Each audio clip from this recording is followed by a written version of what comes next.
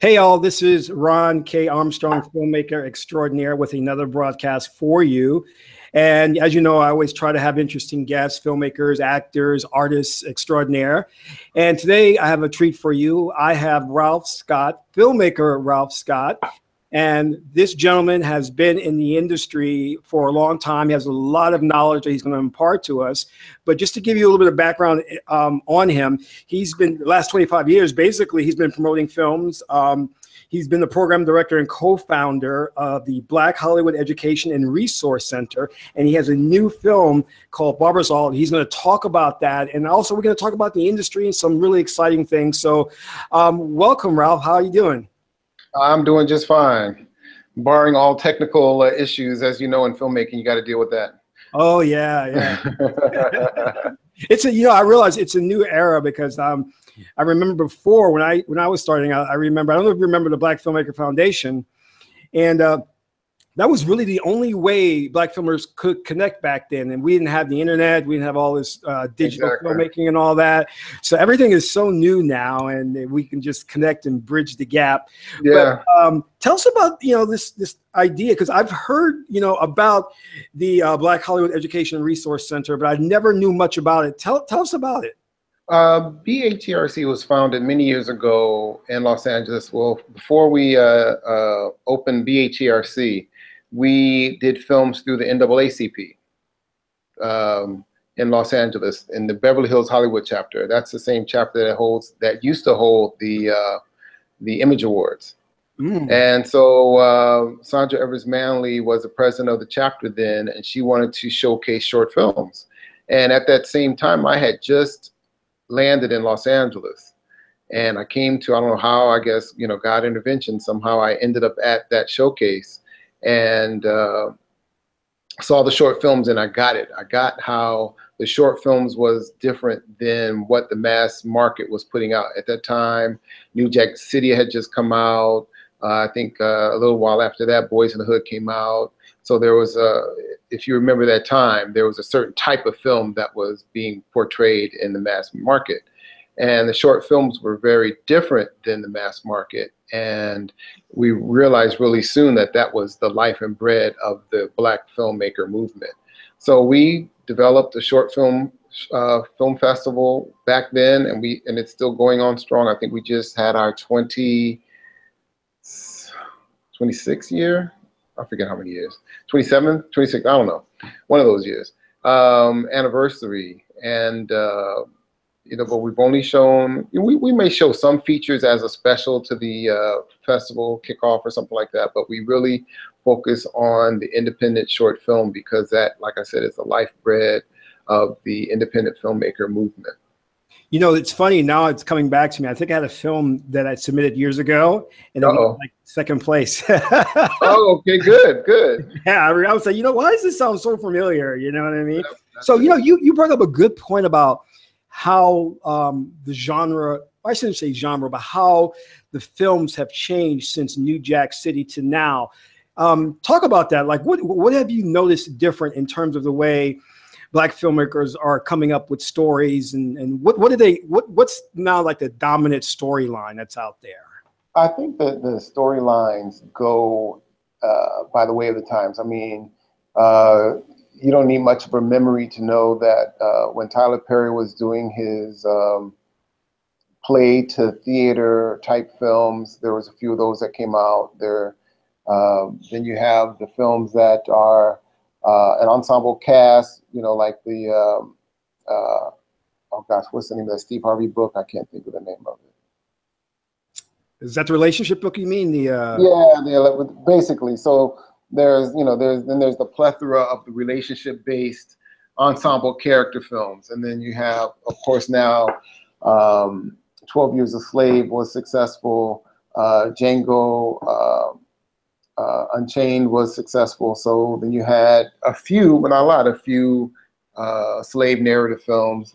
So, it just depends on what gets popular. Like I said, when Boys in the Hood came out, you couldn't get enough of seeing ghetto gangster guys getting shot up on screen. Yeah.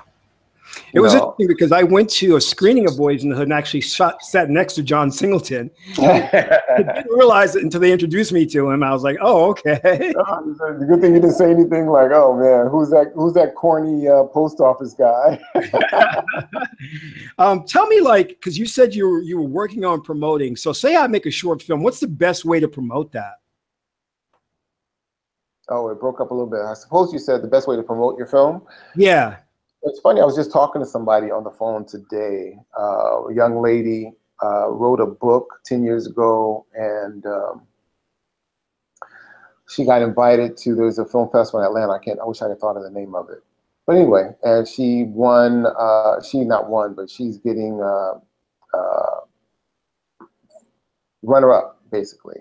And she's like, well, what do I do? I've never done this before. And I said, well, basically, you have to use this moment. This film festival is set up for you to promote yourself as whatever you say you are.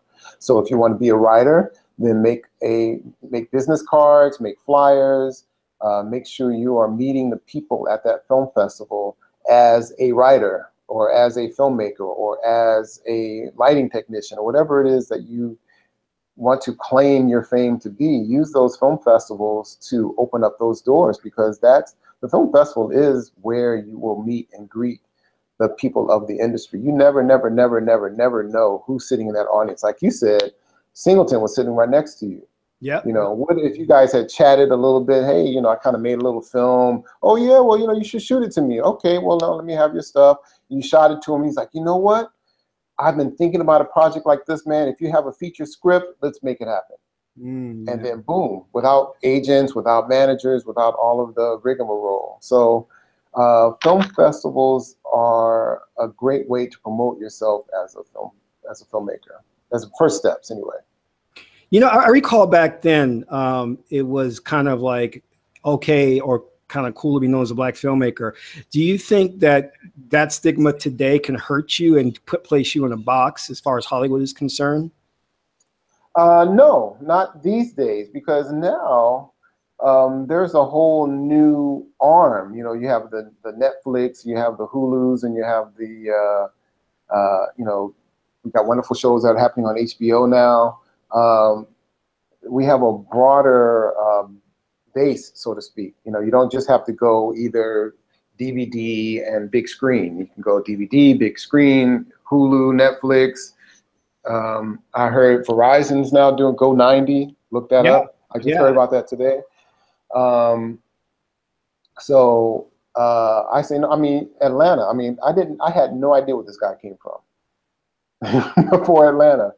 I mean, I may be in the dark ages. I don't know. But all of a sudden, this guy's in Atlanta. I watch Atlanta. I'm like, this is phenomenal.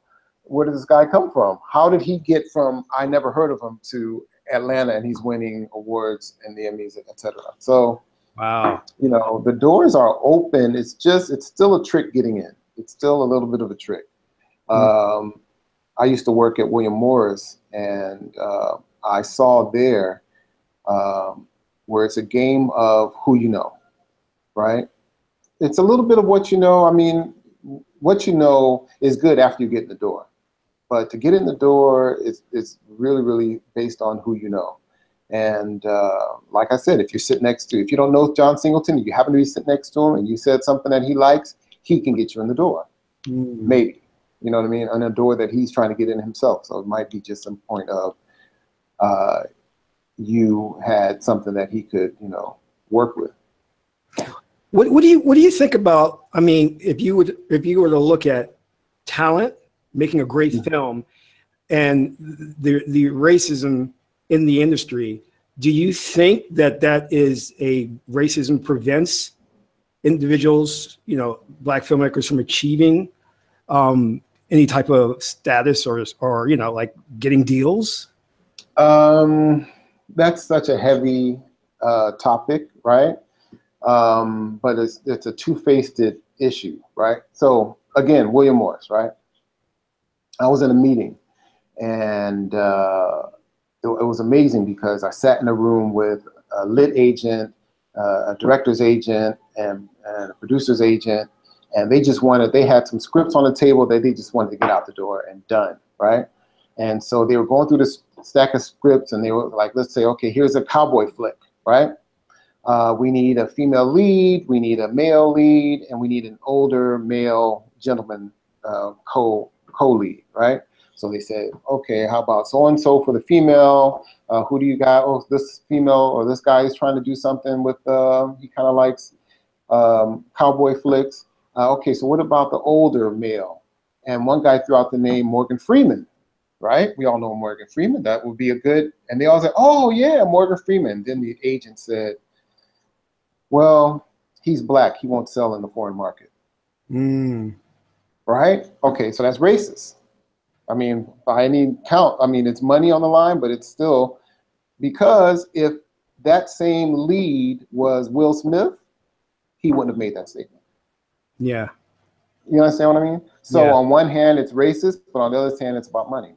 So if Will Smith, if the agent said, okay, I could get Will Smith for this cowboy picture, it'll be done, I guarantee it wouldn't have been that same outline, output, basically. So it's a balance. So they can be racist when they want to be, or they can look behind the curtain when it looks like money's going to come in. Now this may be like, this may be like along the same lines or kind of the same question in a different way. But you know, when I've gone around the country to a lot of filmmakers and film festivals, and I've seen a lot of filmmakers, but I don't, you know, there are a lot of filmmakers and then don't seem to be getting in that door. I mean, is it because of various reasons? Because there are good films out there and good ideas out there, you know? Again, that goes back to that double-edged sword because, okay, so I always tell this analogy. I don't know how far my hands can go. All right, so this is the mass market. Every film you can imagine is in the mass market, right? This is the audience of the mass market, I should say. So if you have a film that's going to reach as many of these people as possible, you're in. So we're talking about Jaws. I'm trying to think of, you know, mass market films that everybody goes to see. Whatever you want to put in that box, right? So the people in that film, there's a range. Usually it's white, male, and then they just put out a report that, you know, white women aren't necessarily getting the roles that they think that they're going to get. But anyway, so in this mass market, you're going to get a white male superhero type protagonist, and it's a blockbuster film. So think about it this way, and then say, okay, well, I'm now going to make it a black film. So all the people that would have seen this film probably would shrink down to here, right? Yeah. And this is still like a superhero. I mean, we're talking, so let's see what happens when Black Panther comes out. Now, that might push the arc a little bit, but I don't know if it's going to go back out to here. So that's the challenge. So how do we get here when you have this kind of potential? Isn't that due to marketing campaign? Because, you know, Hollywood all produces duds, but they spend tons of millions of dollars in marketing, you know, and they know sometimes the film stinks, but they still invest that much in marketing anyway. It's their dollar game. I mean, it's, you know, there are so many films that are duds that they put, you know, a lot of money. I mean, look at what's the franchise I just saw a little bit today where they go to Las Vegas and they rip off the hotel, the 12. Ocean's 11, Ocean 12. Yeah. They have, so if you look at that movie, there's so much money in those movies, right? It's almost set up, it's like they don't even care what the content is in the movie. They're just going to throw all these actors in the movie, blow up some stuff, and you buy your popcorn, you go home, and you feel a little bit satisfied. I mean, is it going to win an Academy Award? Maybe, maybe not. But are they going to do that to a quote-unquote black film? Because again, go back to that meeting. Will the black film sell in the foreign market? You and I might have an argument and say, yeah, it should sell in the foreign market. I mean, what's the big difference, right? Yeah. But it's all about the relationship between the distributors and the exhibitors and, you know, the people who are marketing in these foreign markets. So there's a lot of entities that have to come together for that to work. And if those entities don't really, as soon as you put up a poster that has a black face on it, like, give me that other one. Give me that other one. Do you remember the film Dirty Pretty Things? I think it was called Dirty. Yeah, I think I know what you're talking about. Yeah, so they had a poster. There were Chiwetel Ejiofor was the black co-lead, and I forget the young lady she played in Amelie. And basically, he is actually, he was the lead. She was the co-lead, if to tell the truth, when you see the film. But they were a love interest at one point in the film. So the poster had her, I forgot, either she was leaning on his back or they were together in the poster. And if you look it up, you'll see there's a difference, and there's a big brouhaha about it.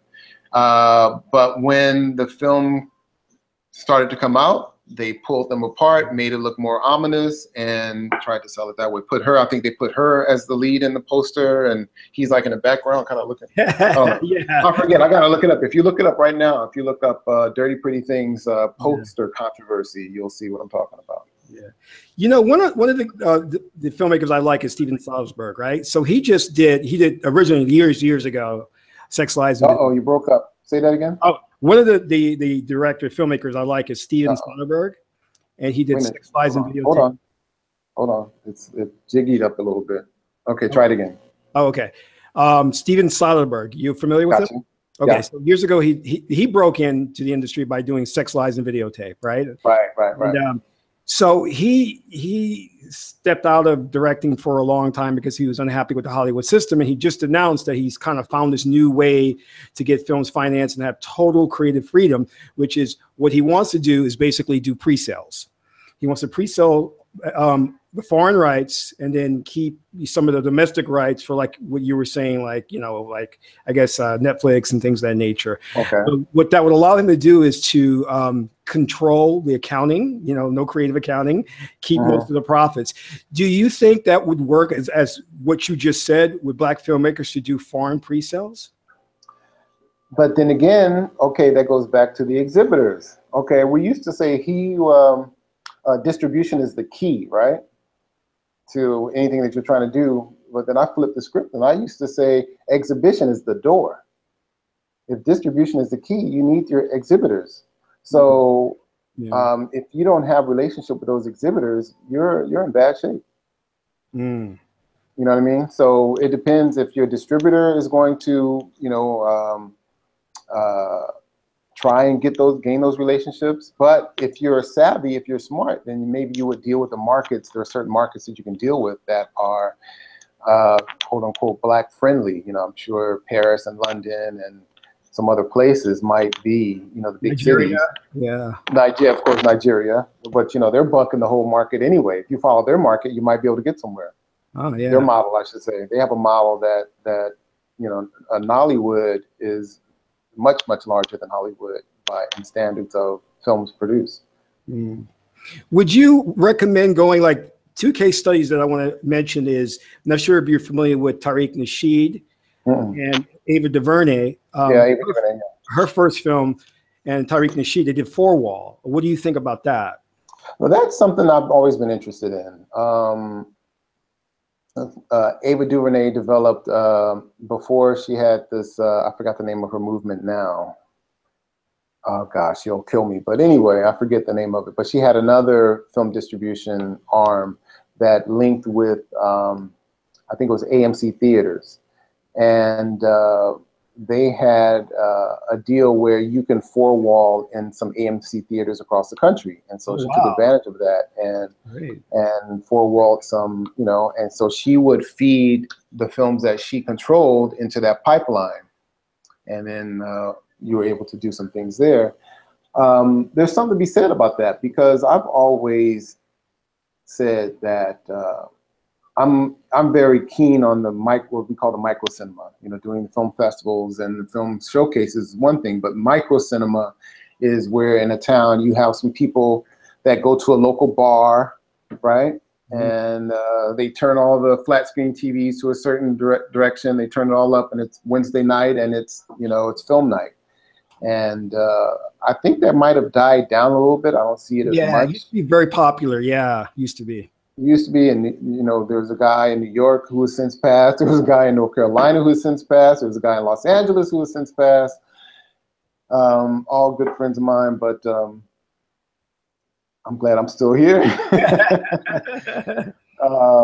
but there was something to that. Those were very special events, and now that we're talking about them, that might be something to think about and consider. But anyway, those were very popular. So if you could imagine, once the urban world has their feature film that everybody really loved, the award-winning feature film that really is not going to do too well in the mass market, it could go to these different towns, to New York, DC, Chicago, to these micro cinemas, and say, hey, look, on this night, instead of the micro cinema, let's take this film to a theater and deal with it that way. So that could be very, very successful, but you need a system where it can just keep going. You know who did that very successfully? It wasn't a narrative film, but it was The Secret. And they actually got on Oprah because they did these little small get-togethers, and they screened The Secret. They talked about using that technique to get financial prosperity and things like that. So that worked really well. But tell me this, in just your opinion, why, you heard Jada Pinkett call for Black Hollywood, right? Because, the whole Oscar so white thing. Right. Why haven't, I know Robert Townsend at one point. Wait a minute, it broke up again. Oh, I know Robert Townsend at one point tried to put together a Black Hollywood. Why is it that I mean, now you have your Will Smiths, you have Idris Elbas, you have, a lot of Black actors and Eddie Murphys. Why haven't we started a Black studio? There might be a level of fear there, I would think. I mean, I can't speak for those actors or those people in those high power positions, but I mean, Oprah stepped out there with her network, right? And in her own way, she's kind of doing what we're talking about. But get her in the room and talk to her about it. I'm sure, she's had many sleepless nights and pulling her hair out and losing money. I remember when she first launched, she was losing a lot of money. Oh, wow. And I don't know if it's turning around now or not, but I think it's at least, considered successful because they have that Ava DuVernay show on now everybody likes. Yeah. But I haven't seen. I hate to say I haven't seen it, but so to that degree, yes, that can work. Now, in a major, major way, I mean, it would have to be such a shift. It would have to be such a, you shouldn't consider it the Hollywood system. You know what I mean? You would almost have to consider it something like, how we were just talking about Nollywood has a completely different system. It would have to be something so completely different that you're just on your own lane, and if they come to it, they come to it. You know what I'm saying? Yeah, exactly. Yeah, and I think that's probably what's probably hampering us, because we were thinking in terms of, because Hollywood is it's big, it's a multi-billion-dollar industry, and I think people are thinking, well, we don't have that kind of capital, and we're not backed by Wall Street. We don't have bankers to finance 5 pictures and things of that nature. Right. But you don't have to start out on that level. You can start out sort of small and work your way up. I'll give you an example. Have you heard of Black and Sexy TV? No. I saw you move, but I don't know. I didn't hear you. Oh, no. I said no. Oh, okay, no. All right. So this is one you should write down and put a link to at some point. Black and Sexy TV. Dennis Dortch, many years back, made a film called "It's a Good Day to Be Black and Sexy." Right? And it's a vignette film. So there's multiple stories in one film. But it's very different from what you and I are normally seeing in, like we said earlier, the rom-com with the ensemble cast. There are people you don't know, but very familiar and very sexy scenarios, right? So it won, I forgot what it won at Sundance, but it was a Sundance Sweetheart a few years back. And the studio that picked it up for distribution kind of did them a little dirty. They said they were going to put it out in the theaters. They didn't really do that. Pretty much straight to DVD. That's it, right? Yeah. So what he did was, since it was vignettes, he started breaking them up and showing the smaller pieces of A Good Day to Be Black and Sexy online. And I might not have the story exactly right, but then what he started doing, because he already had a crew of people and he's very creative, they started shooting different storylines, just very small, cute little storylines, maybe 15 minutes each, whatever. But you get very engaged. You want to see the next one. Eventually, lo and behold, you got to sign up to Good Day to Be Black and Sexy, and they have their own empire, so to speak, at this point. Wow. Right. And one of the things that came out of their camp is Insecure. Oh, wow. Okay. Now, I don't want to profess to know exactly how that worked out, but I know that they are of the same world. Insecure, the young lady, she started doing her own, her web series, and that got picked up by HBO. But she's of that same crew, so to speak. Yeah, Issa Rae. Yeah. Yeah. So that's a completely different way to do it. A lot of people have been trying to do the web series thing, but it's almost like they turn their back on, I'm doing the web series so I can get picked up for XYZ. I'm doing the web series because I'm doing the web series. Yeah. You know what I mean? That's a different frame of thought instead of like, I'm tap dancing so, Master can put me in the big house. No, I'm tap dancing because my people like the way I tap dance. Yeah, yeah. That's the difference. You know what I mean? So speaking on that. Uh-oh, it broke up again. Speaking on that, can you hear me? It's coming back around. Okay, now try it. Okay, speaking on that, what do you think what do you think about the success of Tyler Perry? I'm happy for him now because Tyler Perry was just on the other night, and I've always said that as soon as he hangs up that dress, he's going to have a problem. You know what I mean? Yeah. You love it or hate it, as soon as he hangs up that dress, there's going to be, in my opinion, that I tried to watch a film he was in where he's Tyler Perry as the Tyler Perry actor. I don't know if I was able to buy it because he didn't come through the the ranks of everybody else who's now going to be a lead in a feature film. So does he hire a lot of people? I'm sure. Does he have a stronghold on his segment of the film population? I'm sure. I don't know if it's weakening, but that can only be a good thing. That can only be a good thing. I'm just wondering, I'm just wondering, like, because he kind of represents something that we are trying to do, meaning he built his own studio and he has deals with networks. I mean, I'm just wondering, like, what was it about him that afforded him all these opportunities to do that? He was, because if you remember, he was doing those plays all around the country, and people were lining up around the block. And I'm pretty sure, and I don't know the story, but I can imagine somebody, like I said, you never know who's sitting next to you in the theater. Somebody witnessed this and said, hey, you know what? You need to come meet with me in my office Monday morning at one of these agent, and I'm sure with, now that he's ready to take that moment and he has the spit and the fire to take that moment and go with it, that's what happened. As soon as they opened that door, he was like, okay, this is what we're going to do. Boom. So he had his audience. Yeah, he had the audience. He had the audience already, right? Well, I don't know how big it was, but he had a nice big audience. And so if you're smart enough in the industry to know that you take that audience and flip it into the same thing with on a different level, like the Eddie Murphys and the Richard Pryors. They had a pretty good audience going from theater to theater, right? Comedy theater, Las Vegas, comedy theater, Los Angeles. Yeah. Right? But somebody said, hey, we can make a whole lot more money if we put that in all theaters at the same time. And the rest is history.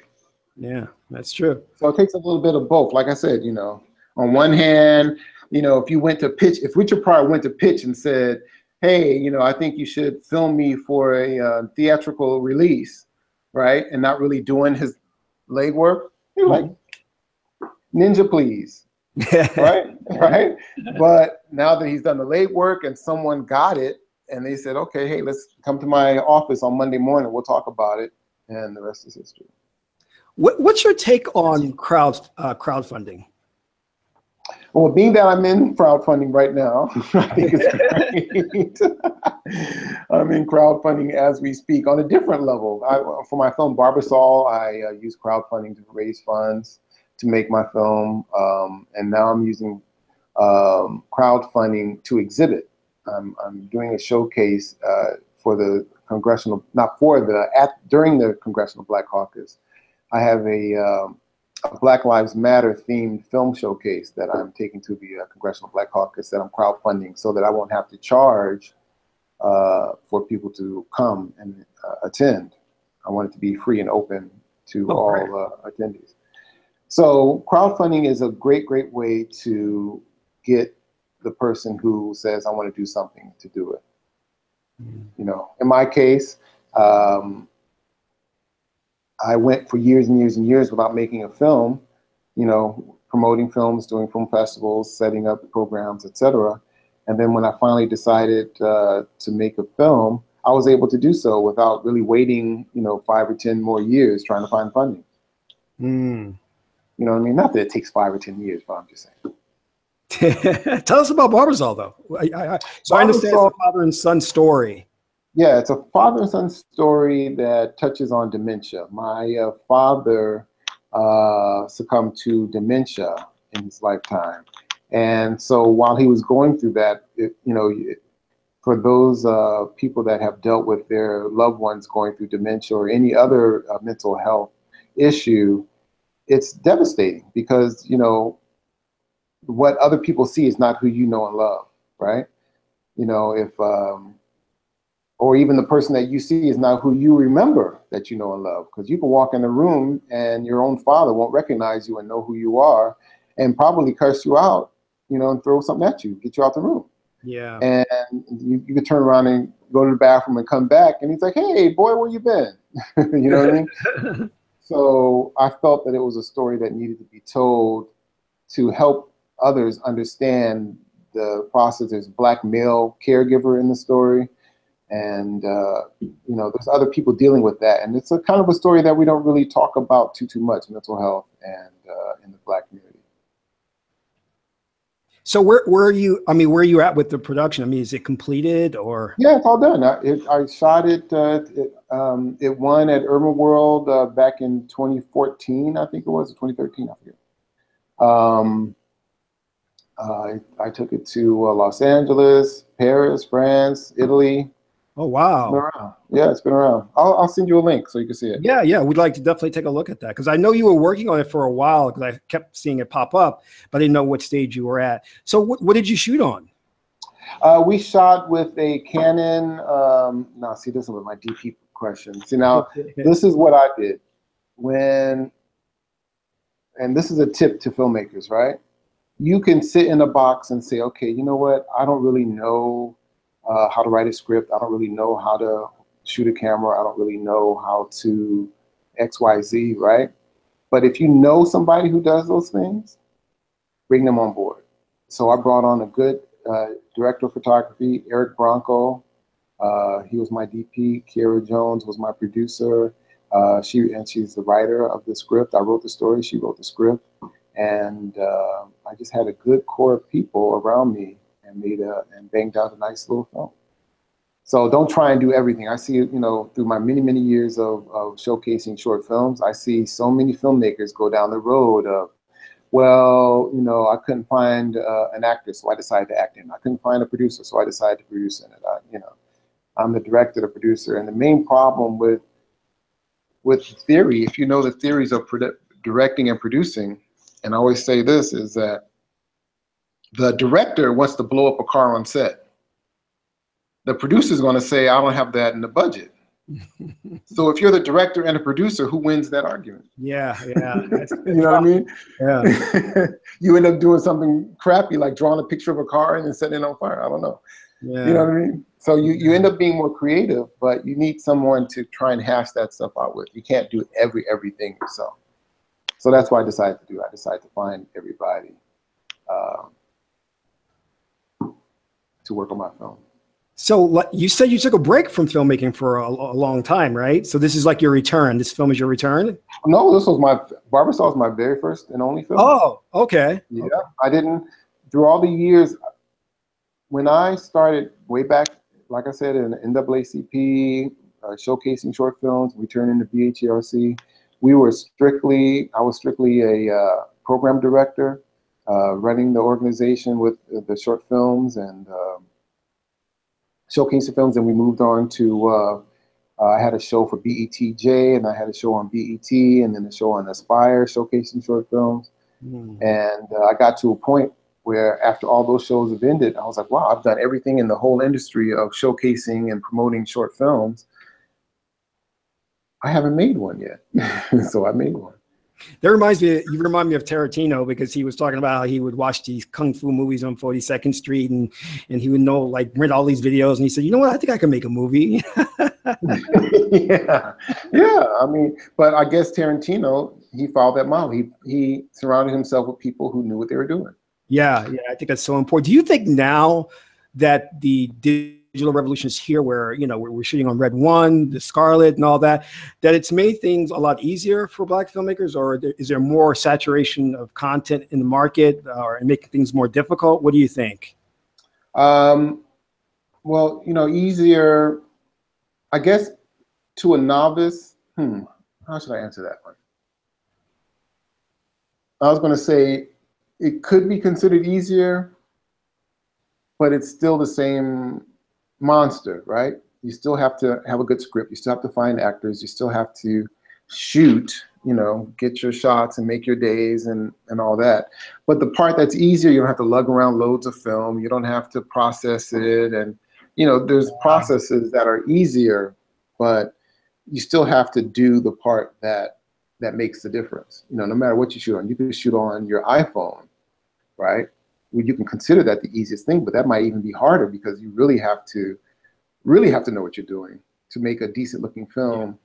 You know, my friend Craig Ross in LA, he shot a film on his iPhone. I haven't seen it yet, but I remember he was promoting it. Now, you've seen a lot of films. You were a program director. You've seen these films come and go. Oh, yeah. Tell us, what is the number one mistake? Dang, it's breaking up again. Oh, darn. Tell us the number one mistake that independent filmmakers make. Okay. I have my own phrase. Just because you could doesn't mean you should. Okay. So you can probably agree. You've seen a film that you could tell they had the money, they had the budget, they had the beautiful scenery, they had the cameras, they have everything a filmmaker could want, right? But the film sucked. Yes. Just because you could doesn't mean you should. Somebody else probably should have, you know, pulled that guy's ear and said, let's not shoot just yet. Let's have a rehearsal. Let's, you know, and by me going through a lot of that, watching films and dealing with filmmakers, I followed the rules of the things that they might not do. Like I had a script reading. You know, you have your script. Yes, it's one thing between you and your script writer. Yeah, well, it's great. But what about, has anybody read it? Has anybody, you know, sat around a table and read all the lines with the characters to see how it plays? How's the timing? How does it feel? And so we did that. And, you know, pre-production is key. What are your colors? What are things going to look like? What is the feel? You know, so there are things that you probably should. There's a person who calls himself a filmmaker that really should be a producer. Yeah, yeah. And producers are really good at getting stuff done, right? They can get, like I said, they can get the equipment, they can get the money, they can get, you know, everything that's needed for a film, but they shouldn't be in charge of the film at all. They should then step back and let the creative person come in and say, okay, this is how we're going to handle it. Yeah. So that's one of the main things that I see, and they'll never see it that way, because that particular person who's a producer feels very strongly that they can make it all happen, and they'll do it again and again and again. And you've seen it done again and again and again. It's like, how does this guy keep making films and I can't even get money to make my one film. Yeah. You know what I'm talking about. Yeah. So, but you can't tell them that because that's just the nature of that business. But yeah. What about something I've seen, for me, a lot of films that I've seen, there's always been issues with sound. That's just, you know, what I experienced. I think that if they had a proper sound mix or a good sound person on the crew, it would have avoided that, you know? Yeah, but you know what I learned making my film that I never really imagined? We're so concerned as a filmmaker, you're so concerned with the visual, right? Mm-hmm. Is this the shot? Is this the da, right? And when he walks in, he's got to do this, and boom, boom, you're so concerned. The acting, is the acting right? And then at the end of the day, right before you shoot, it's like, okay, can you hear him? Okay, great, let's go, right? So I realized that you should also consider the sound before you shoot. Yes. Not in that moment, but like, okay, when he walks through that door, do you want to hear the door? Do you want to hear his steps? Do you want to hear the cops driving by outside? So consider that now before we shoot, so we can set it up that way, as opposed to later. It's like, oh man, now there's a helicopter outside. What are we going to do? It's like, well, if you know that there's going to be a helicopter outside, you could, like I knew there was lawnmowers and barking dogs. I used that to my advantage. You know what I mean? I let that be, for a perfect example. I had to shoot in a real live hospital. It was a nursing home. And in that nursing home, we had one room, but the rest of the nursing home was live. So if somebody is in the room next door and calls out, "Nurse!" we got to keep rolling. And I said, you know what? You're going to hear that in a nursing home, right? Yeah. So let's use that to our advantage. You know what I mean? So you have to think about, in terms of sound, think about that stuff in advance and try and work at the best of your, if there's an air, if you're working in the flight path of an airport, maybe they have to stop and listen to the airplane go by before you continue on. Yeah. It's part of your storyline, you know what I mean? Yeah. Let's say, let me ask you this. If I, you had mentioned like festivals and stuff of that nature. Do you think it's a good idea to go to these festivals? Because, there's a certain perspective that, well, any good festivals, which are top tier like Sundance and Tribeca, are very difficult to get in. And those are the ones you want to go to because they have the agents and producers that are there and the studios are there. But what about the second, third tier festivals? Do you think it's worth going to those or submitting your film to them? Yes, I think it's worth. It depends. I mean, it's a case-by-case scenario, of course, because, it costs a lot of money to keep submitting your film to all these festivals and getting accepted.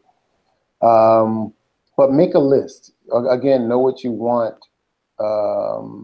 in the onset. Like, for instance, when I made my film, of course, I wanted to showcase it at ABFF.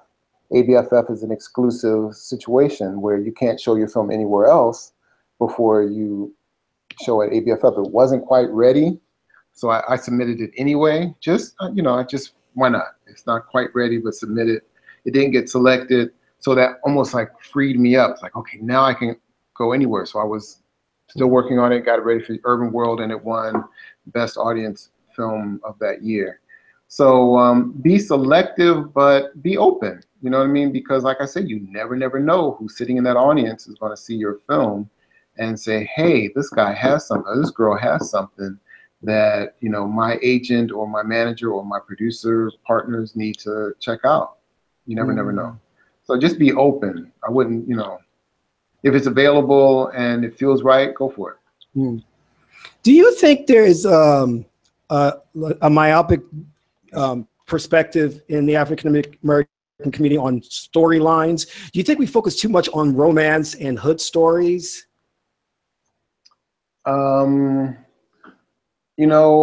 For the longest time, I've been critical of that because, like I said, when I started, there was always the hood story, and I was like, can we get away from the hood stories, right? And then we went into the romance, like you say, the romance stories, which was fine. But, one thing that we still shy away from is sci-fi We shy away from, Horror. Horror, which we, now you're going to see some. I'm telling you, my words, you're going to see some. It scared me because online somebody had a little parody, Get Out 2. Like, this is a trailer for Get Out 2. And I was like, what, really? And I was like, it was a joke, but I was like, oh, wow. I can't imagine what that's going to be. But, what about, what I would like to make? What's that? I would like to make a children's musical, if not Christmas, a film about school, something like that. Something really simple and fun, and because in my opinion, musicals will span the test of time. I mean, a musical will last forever. They will rerun it. Yeah, if it's done right. Rerun it ad infinitum, right? So, but the trick is, it doesn't have to be what we consider a Black film, right? Yeah. It can be just culturally enriching. It doesn't have to be, all white. It doesn't have to be all Black, but it can have a feeling that you're used to when you walk out the door in the morning. When you go out the door, you don't just see one thing. You have a natural flow of things. And in my opinion, I feel that would be a really good idea. Yeah, I always say that. Don't copy that, anybody. Oh, you just gave it away now. I always felt like, as a screenwriter, the way, as an African-American screenwriter, as the way that you get across your message should be universal, that your characters, yes, they can be Black, but the situations and scenarios should be where everybody can identify with those things. I sometimes feel that we culturally lock ourselves in a box, because yes, we want to discuss cultural issues and deal with those issues, but I see too many times that Hollywood would take that and run with it, and we'll just have a million of those type of films and nothing like, for example, Black Panther to me is like, I'm surprised that got made, Right. And what's going to happen after that? It's going to get bastardized in some way. Yeah. You know what I mean? It will. But a very good example of the type of world I would like to see on film is, I wish I could think of the guy's name. He's a comedian. He's Indian. Aziz. I can't think of his name. But Lena Waithe just got nominated for her writing of one of his episodes. He's on Netflix. What is the name of the show? God, I can't think of it. But his film or his show style is as diverse as you can get in anything you've ever seen. He's Indian.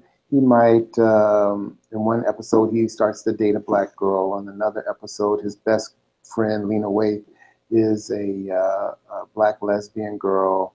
And they're best friends. This episode shows them meeting up every year for Thanksgiving since they were like 10 years old. So the episode takes you like every, like Thanksgiving 1971, Thanksgiving 1972, and they're buddies all the way up until when she decides to, come out the closet to her mother, and, she brings home the first girlfriend to the dinner table. It's just very, very diverse in every sense of the word. And that's the type of film that I think should do well. They've already shown that diversity does better, but I don't know why Hollywood doesn't get it. It seems like they just... That is so true, because I don't know if you remember this, but I remember this. A time when you would turn on commercials and you would not see any diversity in the commercial. I think Al Sharpton started this whole thing on Madison Avenue trying to get them to be more diverse. Finally, they did, and they saw their profits increase. So I'm not sure why Hollywood's slow to jump on the bandwagon. I don't get it either. I really don't, because there's a study that shows those black and white buddy cop shows like the Eddie Murphy and the Nick Nolte and you name whichever black and white buddy cop. What was that? Danny Glover, Mel Gibson. Right. They said those do very well because the psychology behind it was, if you follow it, I don't know, I kind of get it what they're saying. The psychology behind it is as soon as you see a black character on screen, you can identify with him. You can feel at home. That's why he's the cool dude. That's why he's always like the grounded guy. He's never, you know, over the top. Well, he could be over the top, but I mean over the top in terms of like he's not the head of the organization, or he's not the head of the police department. He's like the everyday guy with the white guy, and they kind of buddy it through, you know, like King of Queens, right? Yeah. The show King of Queens, that's a perfect example where they're on this equal playing field, and those do very, very well based on that concept. I like that show. Yeah. I do. I love it. I love it. You know, it was interesting because, you know, I watched the other day, and it's hard for me to watch films because I'm as a filmmaker, super critical, but I watched Wonder Woman, right? And the first half, I'm not going to give you spoiler alerts to anyone out there. You know, I'm not going to spoil anything for you. So there's no spoiler alerts here. But the first half of the film takes place, I guess, on the Amazonian island, right? And the first thing I'm saying, okay, are there any black women here? Yeah, that was the first thing that went through I do that all the time. You know? And then lo and behold, there were, right? And then my mind moved to the next thing. Are they just as pretty as the other Amazons? You know? I'm like, darn, I'm terrible at watching these films because I'm so critical and everything. Were they just as pretty? Yeah, well, yeah, they had some that were, but there was one woman, and she was very strong, you know, not as pretty as the rest, but very strong and fierce. And I wish she was just as pretty. I think that would have went a long way. But hey, I got to give him props for just, you know, that diverse cast there. and then there's the fine line of, is it going to be dark skin pretty or light skin pretty? Yeah, isn't it so complex? Yeah, she was dark skin. She was dark skin. I remember when they cast Halle Berry as Storm for the X-Men series, and you know, I didn't read the comic book, but I watched the cartoon sometimes, and I was like, it feels like Storm should be like, you know, Serena Williams or something. Yeah. You know what I mean? Storm. Right, yeah. I mean, her name is Storm, and here you got Halle Berry. I mean, you could break her in half with a stick. Yeah, I thought that was bad casting. I mean, I love Halle Berry. I just thought that was not the right role for you. Yeah.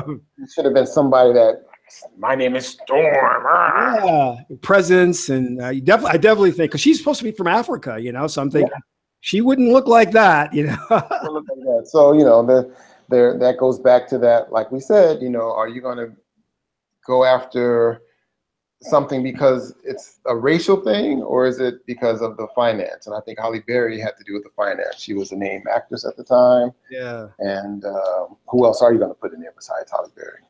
Do you think we're making progress in terms of getting better roles? Ooh, better. Because, you know, Denzel won for Training Day, but he won because he's a bad guy, the Oscar, you know. I mean, and that was a few years ago. I'm trying to think of even with the onslaught of things that's been happening lately, which is all on television, that's where the only better roles have been, is on the cable outlets. Yeah, I noticed that too, like Nick Cage and, you know, like.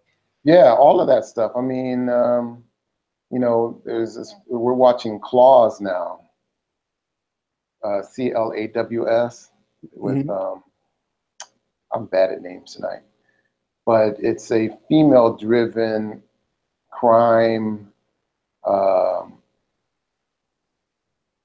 you know, like, you know how Breaking Bad was a hapless guy who happened to get into this whole drug-infested world.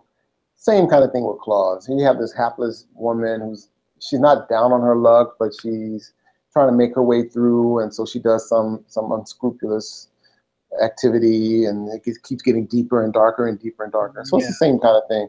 So you know, those are roles that we didn't really see, you know, too often. You know, because she's not, well, she's not a prostitute, but I mean, you know, she might have to do some things that could be borderline, but you know, but she is at least in control of her own destiny, put it that way. You know what I mean? So yeah, I'd say they're coming, the feature film market, you know, unless you're doing a Moonlight, or which, you know, that's another mystery. How did that get to the level it got? I think it was Because good. Moonlight, Maybe, from what I understand, I haven't seen it, but I've heard it was really good filmmaking. You it know. is. All But right. we've seen good films. Yeah, that's true. Yeah. You know what I'm saying? And all the people in that film were dark skinned. Oh, okay. I mean, I'm Okay. not making a point by that, but I'm just saying you can't get no darker than Moonlight. Yeah. And where I'm going with that. And it's a gay. It's not a gay themed film. It just it has gay characteristics. I don't know how best to put it without having people write you at the bottom down here. I'm not bashing anybody. I'm just saying that the storyline has a gay theme to it. There's never a right way to say it without getting in trouble. So you just got to say what you feel. So yeah, that one's another mystery. Just like when the first Barbershop came out, that was almost a mystery because that was, remember we had the analogy of the blockbuster movie? That was pushing the envelope because a lot of people went to go see Barbershop that we didn't anticipate going to see it. Yeah. It was ringing the bell. Barbershop was number one. The box office was that's why they made Barbershop 2, which really stunk, in my opinion. Well, I'll be honest with you. I didn't think we would go see Get Out. I thought that would just be like maybe at best a sleeper hit, or something like that. Yeah. I mean, I didn't see it early on. I saw it after the hype, unfortunately. But yeah, that's another one of the anomalies. Is that the word? Yeah, it was really. I saw it and I thought, okay, it's all right, but I was like, but it kept growing and growing, right? Yeah, exactly. And I think I think what it was about that, I could be wrong, but when I was watching Get Out, I didn't get the sense it was an exclusive culturally Black thing, even though it was in a way, but it kind of like gave everyone a peep into our world. You know what I mean? Yes, to a degree. Yeah. Yeah. So I think it begged that question. It's almost like a running joke. It's like, okay, what happens when you have a white girlfriend and she takes you out to meet her parents out in the country in Hicksville? Yeah. And it's like, okay, this is it's like a Saturday Night Live skit. Okay, this is what can possibly happen. And exactly. They went there, so. And it's funny because when you mentioned because I think now I'm hearing a lot of filmmakers and actors and just in the dating scene, everything is very color conscious, right? And everybody's talking about, well, it's the dark skin that is now in, the light skin. Light skin's around, yeah. Always even. I'm like, well, why do we have to have either way? What is this? We can't just socially accept whatever there is now, so. But it's been great talking to you. In closing, I just want to say, could you have any advice for filmmakers? Okay, well, I'll reiterate. Make sure you surround yourself with people who know what they're doing. Don't argue with them too much. Just really quick, like when I was shooting Barbasol, and you want your shot to be a certain way, and I let it go. My DP set up the shot. He says, "How does this look?" I said, "That looks great. Let's go." And you can move along really quick. So get out of your own way, basically, is really the moral to that story. And you can do it. You can do it. Just trust in your own vision and put one foot in front of the other. You can do it. Now, are you helping to promote films? How can they contact you? Do you assist with promoting films or? Oh yeah. Well, for now, I have a company called Social Cinema, and what I'm doing in the Congressional Black Caucus is called the Social Cinema Project. So the films that I'm showing is a form of promotion. I'm showing films made by people that have expressed issues in social justice and either in documentary form or narrative form.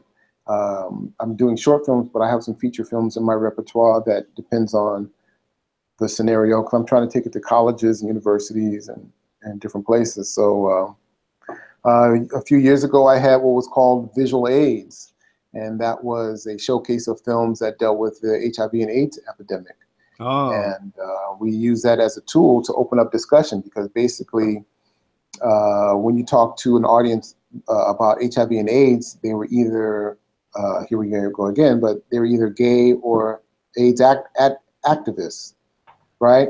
you didn't really get the heterosexual audience in a room to talk about HIV and AIDS. And so we used the films to try and bring in a different audience to help open up that discussion. And so the same thing with Social Cinema Project. We're just going to use these films to open up a discussion, get people in the room to talk about certain key topics, whether it's police brutality or the social, or the justice system, or whatever the case may be.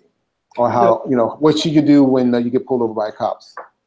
I just speaking on that, I had a real discussion online about the AIDS epidemic, because I remember when it started out in the 80s when I became aware of it, and it seemed like there wasn't a lot of education in the African American community. It seemed like they purposely did not educate about sharing needles and this and that and that and this. But anyway, that's just what I found. But no, I mean, but that's exactly the point, because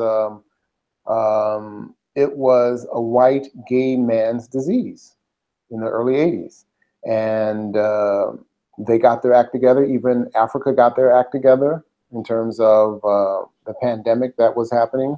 And but there was a time when 75 to 80% of all new AIDS cases were Black women between a certain age. I forgot what it was, but they were young Black women who were the main cases of HIV and AIDS in the southeastern corridor of the United States. And so we felt like we had to do something to start raising awareness. So we had showcases at Howard. Howard would have these, it was like a World AIDS Day, and they had where you would do the rapid tests. So what we did, we had the screening room set up, and they would go and take the first part of the rapid test, and then they'd go and watch some films, and we talk about certain issues, and they would forget to go back. They didn't forget to go back to get their test. They were in there. They were only supposed to be in there for 20 minutes, and they would be in there. It's like, man, you're supposed to go back to class. It's like, man, but I couldn't leave. So it was very, very powerful, and I hope we did a lot of good. We got because films will make you think about stuff. They will. They will, yeah. Bring issues to the forefront. Yeah, that you wouldn't even think about. Or when you see somebody else going through it, you can say, you know what? I need to go home and talk to my girlfriend about this stuff. Yeah. So how can people reach you? I'm pretty sure you're going to put up a link or something. I have a website that you could put up. Yes. And yeah, that's pretty good. I mean, I have a Facebook page. I have as you know, I have a group on Facebook called Black Filmmakers Group. And awesome we're, I think, 15,000 strong at this point. It's awesome. Yeah, I mean, it gets tricky at sometimes. People get a little out of hand, but it's okay. It's all good. Yeah, it's bound to happen. Well, hey, thank you, man. I really appreciate you taking the time to talk to me. I know you've been doing a lot of good stuff out there, and I always wanted to connect with you and talk a little bit more about what you're doing. And I think this has been a perfect opportunity to do that. And so I'm sorry, where can we see Barbasol again? That's going to be in the link you're going to provide? Oh, yeah. Well, I'm going to send it to you. It's not worldwide as of yet, but I'm going to send it to you. You can make comments about it. People, if anyone wants to see it, they can reach me out. I might send it to them individually. Awesome. All right. Thank you so much, man. I appreciate it. Hey, no problem. Take care. All right, guys. So that's it for this broadcast. And this has been Ron K. Armstrong, filmmaker extraordinaire. Until my next broadcast.